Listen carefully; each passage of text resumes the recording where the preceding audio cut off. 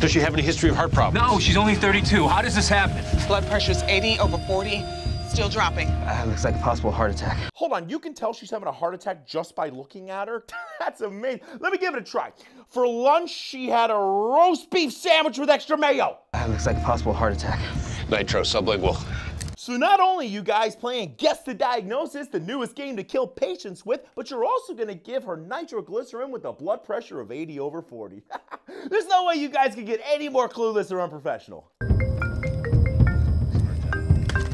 Hey, Abs, I'm on a call. And picking your phone up while treating a dying patient. Unprofessional level up accomplishment achieved. Abby? I've got an adult male, fully obstructed air pipe. I need you to walk me through an emergency tracheotomy. Is something you should never say in your entire lifetime. Wait, you're being serious? I've got to do something. You got a knife, something sharp. You're going to need something to keep the airway open.